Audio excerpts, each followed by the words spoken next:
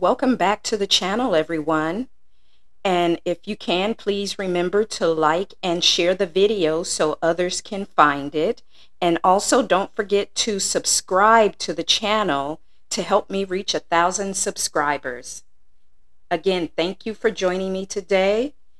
And if you remember the last video, one of the last videos that I did was the Moor who conquered Spain. Well, we talked about how the Moors got into Spain, but we now need to talk about what happened once they were there. So we're going to get into that story. But first, I want to talk about what exactly is a Moor. Growing up, I was taught that the word Moor meant black, and that it was the term that was used in early Europe to refer to the black people that lived there. I didn't know anything about Spain conquering, or the Moors conquering Spain or anything like that. I just knew the definition of Moor as it was taught to me and as I read it.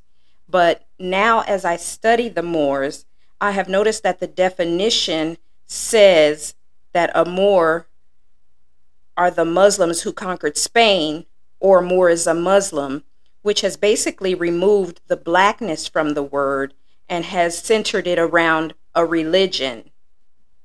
By centering it around the Muslim religion, or any religion, you're basically opening the door for a Moor to be any color. And that point I want you to keep in mind as I illustrate some things later in this video. But the question is not, what do people today call a Moor? What did the people who lived in early Europe back then, who lived with these people, what did they call them? That's the most important thing. And as I have looked through research papers and older documents and texts, I have found that the word Moor back in early Europe meant black or African, or black or Negroid. I found both of those definitions written out. And when we look at people like William Shakespeare, who wrote one of his most famous pieces, Othello, that we all know, he utilized the word Moor, not just in that, but in some of his other writings. And for him, he stated that the word Moor was black or African, and it is said that he used it interchangeably for either one. Then as we move into modern day times, we have great historians like Chancellor Williams, who said, and I quote, "The first Moors were black Africans, much as the first Egyptians." And this makes a lot of sense to me, because as you look back at the history of Europe and you look at some of the oldest archaeological remains that they have found, as illustrated in the video that I made about Cheddar Man, you see that, like, for that particular archaeological find, Cheddar Man, that was they were the first people of Europe who were black. When you look at the oldest remains found in Spain, they are black as well. And so black or melanated people have been on the European continent since early time.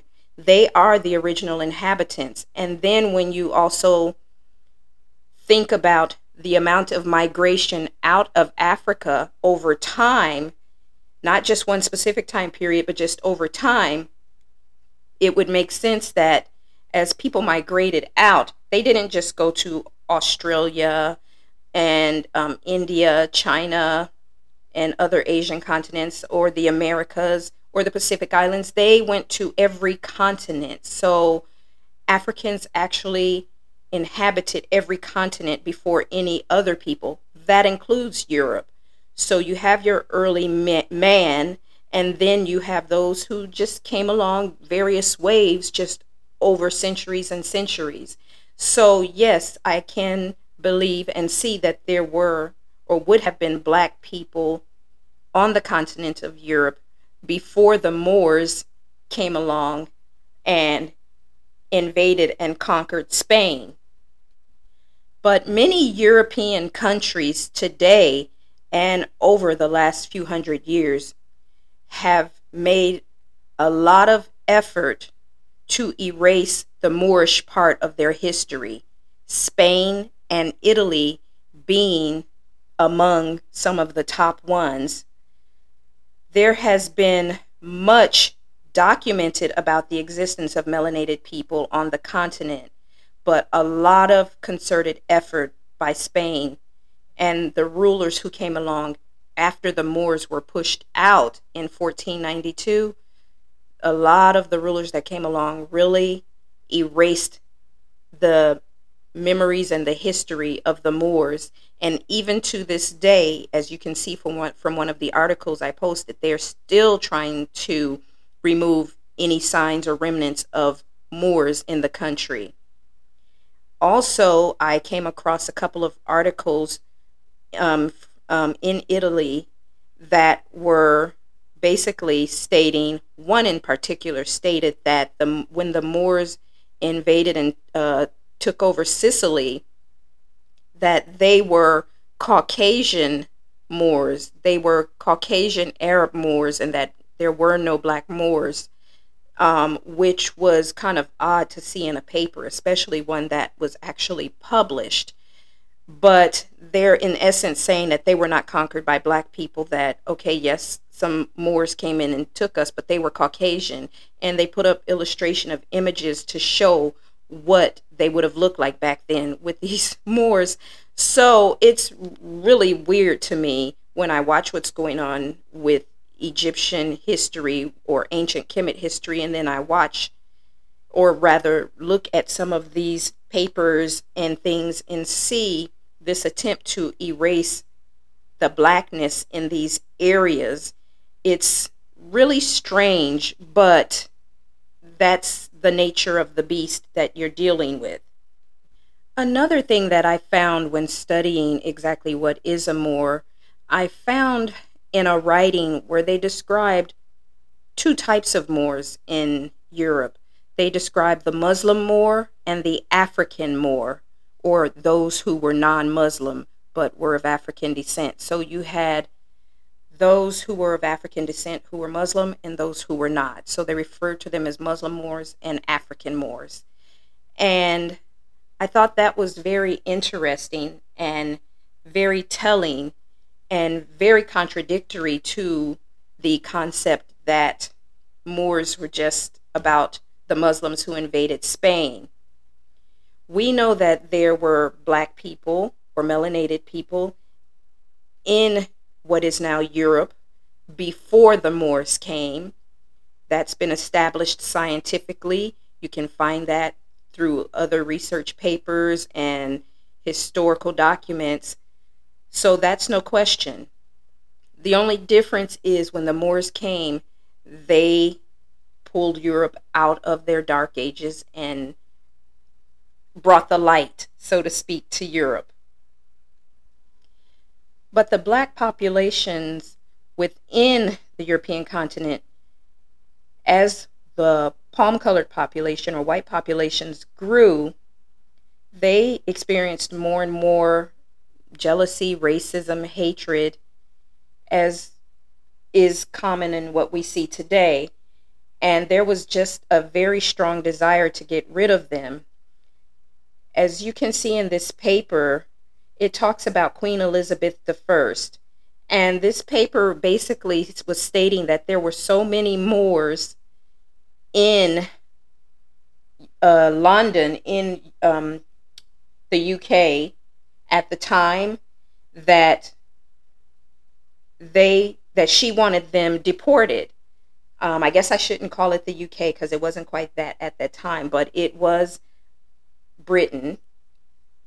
And she wrote a letter in 1596 to the mayor of London, and she wanted the blackamoors to be removed from the city, from the country as a whole, actually. And then she wrote another letter a week later stating that there are too many blackamoors in their country and she wanted them deported.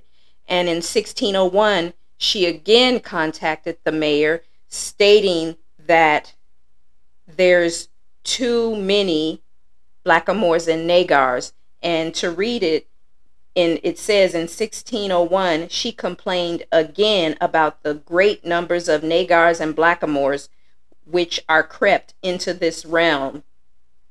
So when we talk about the Nagars and the blackamoors, as she refers to them, we are not referring to slaves. As you see in this paper, they are referred to as immigrants, specifically European immigrants. And they did not have all of the same rights of citizenship. They were taxed. Their residency was restricted. They didn't have all of the rights that the whites had, but they were considered to be European immigrants. And I think this is telling of just how many black people were not just in Britain, but in Europe as a whole. You could find them from Western Europe to Eastern Europe, from Britain to Russia, and every place in between. And they held all positions of society. They were kings, they were queens, they were lords, they were generals, they were peasants. They were just everyday people living their lives and trying to survive. So, to sum it all up, a Moor was someone who, at the time, the white people who referred to them were referencing their skin color, not just the religion of being a Muslim, because of the fact it was specified that there were Muslim Moors and African Moors. So while all Moors contributed greatly to the continent of Europe and to the societies there, it is when the Muslim Moors arrived that Europe was propelled into the age of enlightenment. So guys, that's all I have for you in this video. I just wanted to do a really quick definition of exactly what a Moor is based on the use at the time and not based on what people have redefined it as hundreds of years or even 1,000 years later. As always, I hope you enjoyed this video. Stay tuned for the next part to come, where we discuss what happened once the Moors conquered Spain. What happened next? Stay tuned for that.